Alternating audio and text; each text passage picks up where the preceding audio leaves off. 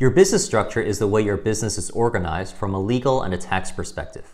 But before we delve into the details, let's first go over some important terminology. Learning these terms now will not only help you with your food truck business, but will also hopefully help you avoid getting into any shady finance deals in the future. All right, well, what we can do is set up an LLC for you, which we can use to fund a money market account co-signed by your friend here, whose house we can put a lien on to an overseas investment, and it's gone.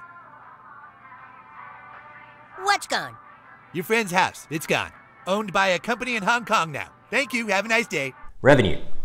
Revenue is the total amount your food truck makes. Just add up all the money that customers give you in a year, and that's your total annual revenue. Expense. The total amount you spend on anything related to your food truck. This includes employee salaries, ingredients, parking tickets, gas. Net profit. Basically, revenue minus expenses. When businesses say they are profitable, it means they can pay for everything their truck needs and still have money left over every month or every year. Liability. In finance, a liability is any money that you owe that you haven't paid yet. Common liabilities include loans, credit card bills, rent. And I ain't paying my rent this month. I owe that. When you make a full payment on a credit card for your food truck, that payment now becomes an expense, and your credit card liability becomes zero. Tax liability.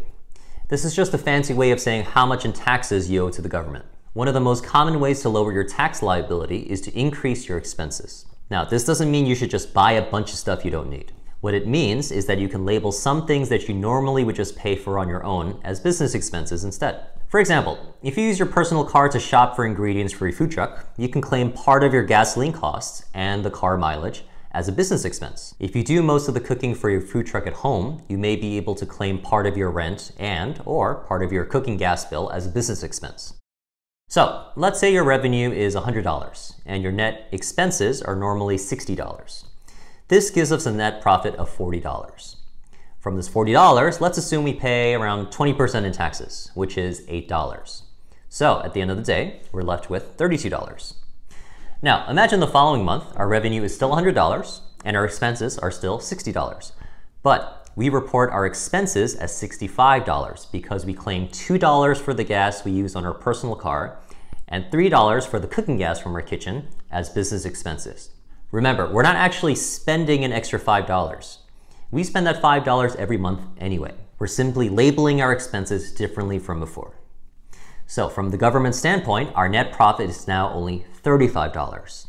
From that, we pay 20% in taxes, which is $7. So we save an extra $1 in taxes. Subtract that from our net profit, we get $28.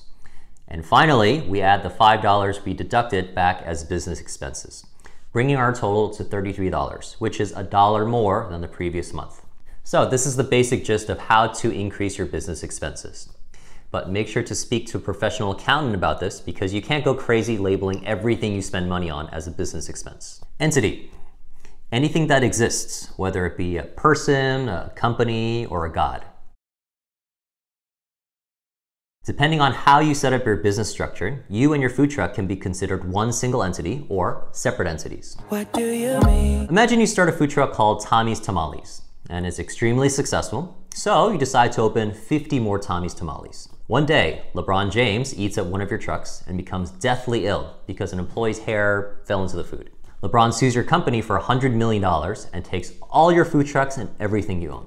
You'll have to continue paying whatever's left of that $100 million debt until you die or you find some way to start with a clean slate.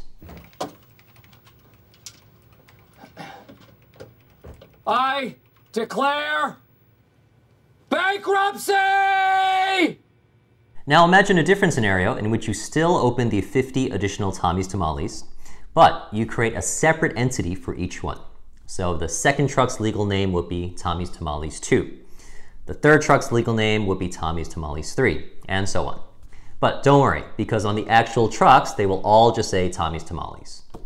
LeBron James comes to eat at Tommy's Tamales number 23, and he becomes deathly ill. He sues Tommy's Tamales 23 for $100 million and wins, but he can only collect $100,000. Why? Tommy's Tamales 23 is separate from all the other Tommy's Tamales that you own, even though they all have the same name, they all have the same menu, and they all have the same owner. This means that LeBron James can only collect whatever he can get from that single Tommy's Tamales food truck and nothing else.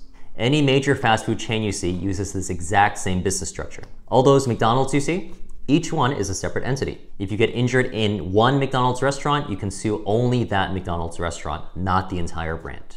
Corporation. A company that can be treated as its own entity is called a corporation. So McDonald's, Nike, Walmart, they're all corporations. Shareholder.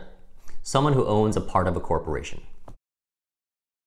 Now that we covered those terms, let's discuss the 4 different types of business structures. I've included a great infographic that covers all the structures in the resources section that you should review after watching this chapter. Sole proprietorship. This is the simplest structure which allows one owner to have full control and full exposure over the entire business. The bad news is that you can be held personally responsible for all debts and all financial liabilities of the business. So if someone sues your food truck, they can go after all your personal assets as well, because everything is tied together under a sole proprietorship. You never know when a customer may get sick because of a slightly undercooked piece of meat, or slip and fall and become severely injured. Ah! Ah! Ah! Ah! The only reason to operate as a sole proprietorship is if you can't come up with the fees for an LLC, which I'll discuss later. General partnership. This is exactly like a sole proprietorship, except there are 2 or more owners. Again, not recommended because your personal assets would be at risk if there is a lawsuit against your company. LLC, or limited liability company. You create a separate entity for your business, which is the LLC, and you or your partners would all be owners or members, as it's properly called, of that entity. So if I create Howie's Burgers LLC and I don't have any partners, I am the sole member. The main advantage of this LLC is that if someone tries to sue the company, they can only go after the company's assets, not my personal assets. On the accounting side, all profits in the LLC are passed through to you, which means they all become part of your personal income. Let me put it down another way. In other words, at the end of each year, if the business has any profits, all that money goes on your personal tax return. You pay the taxes on all those profits, while the business pays nothing. This is why it's called pass-through.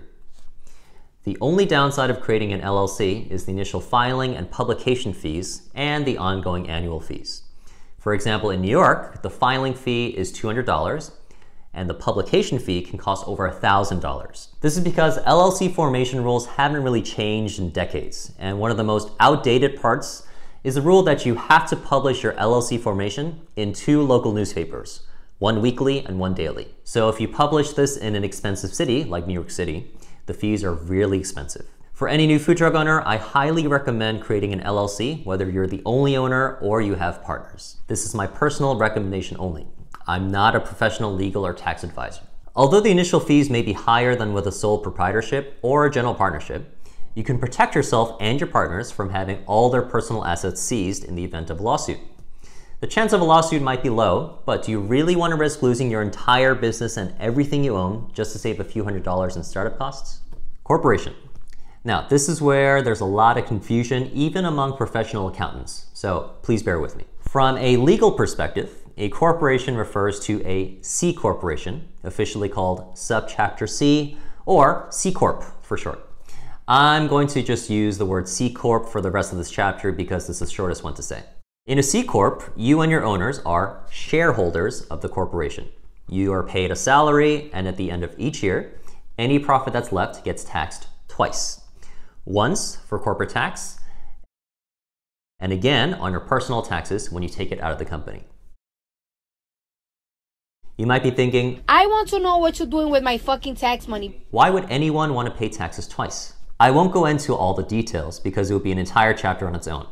But do you remember at the beginning of this chapter, I briefly talked about how you can pay less in taxes if you increase your business expenses? Well, one of the benefits is that a C Corp lets you expense a lot of things like employee healthcare plans, insurance premiums. Therefore, some companies may end up paying less in total taxes because they can deduct a lot more expenses. Another big benefit is that a C Corp can have an unlimited number of shareholders. So public companies like Amazon or McDonald's or basically any company you see on the stock market would want to be a C Corp. There is one more type of corporation we need to talk about, which is an S Corp. Now, S Corp is a special tax selection that could be done by a C Corp or an LLC. It's not an actual legal entity on its own. What do you mean? In other words, your business can be a sole proprietorship with S Corp status, a general partnership with S Corp status, or an LLC with S Corp status. But there is no such thing as just being an S Corp. Anyway, if your business has S Corp status, all profits are passed through to you at the end of the year, like in an LLC. Also, you don't pay a separate corporate tax. However, there are various restrictions, such as being limited to 100 shareholders, and all owners must be US residents. A C corporation just doesn't make any sense for any new food truck. There are more taxes to pay, there's extra paperwork, and you won't list your company on the stock exchange to get investors in the early years. Once your food truck starts generating steady profits, you may want to consider electing S corporation status for your LLC. Again, I'm not a professional accountant, so always consult with a professional before making any changes to your business. S corps make sense if you and your partners, if you have any, pay yourselves a reasonable salary and still have a lot of profit at the end of each year. The term reasonable is a gray area in tax law, but basically, you should pay yourself similar to what other food trucks would pay someone in your position. So, if the average salary for a food truck manager is $50,000 a year, let's say, you should pay yourself at least $50,000 in salary. Once your salaries are taken out, you pay taxes on any remaining profits minus FICA taxes, which as of 2020 is 7.65% from the employee and 7.65% from the employer, which totals 15.3%. What's the matter, Pop? I'm confused. Let me demonstrate how this works. Please keep in mind that the following example uses simplified numbers to demonstrate the difference in S Corp taxation. Actual tax rates will vary. For example, let's say you have an LLC without S Corp status. You pay yourself $50,000 a year in salary, and your business had a $70,000 profit at the end of last year. Since your LLC doesn't have S Corp status, that $70,000 profit passes through to you. So you would actually report $120,000 personal income. The tax rate for $120,000, let's say, is 30%, which means you'll pay $36,000 in taxes. Now let's assume your LLC has S Corp status. So you still pay yourself $50K in salary, and your business still earns $70K. Since your business is now an S Corp, we have to calculate your personal taxes first. So a 30% tax on a $50,000 salary is $15,000. Next, we calculate the taxes on the S Corp profits. Instead of paying the same 30% tax rate, we subtract 15.3% because remember, S Corp profits are not subject to the 15.3% FICA taxes. So the tax rate becomes 14.7% on the $70,000, which equals $10,290. Add this to your personal taxes of $15,000, bringing our total tax liability to $25,290. This is a savings of a little over $10,000 versus if we had just paid taxes as an LLC without S Corp status. Some people try to cheat the system and pay themselves almost nothing for the salary so they can maximize the tax savings on the net profit. But if the IRS determines that you've been paying yourself too little, be prepared to pay penalties and back taxes. If you're interested in more details, there are plenty of articles online about the benefits and inner workings of electing S Corp status. Of course, you should always consult with an accountant before making any big changes regarding your tax status. You should also consult with a lawyer regarding the best legal structure for your business. Depending on where you live, there may be companies that offer free legal services to small business owners. Most major cities have a small business services online portal that has various resources, including legal and financial assistance, many of which are free. In New York, it's called NYC Small Business Services. And through them, I was put in touch with a lawyer who helped us out with contracts. They also have a lot of seminars at law firms for all legal matters regarding small businesses.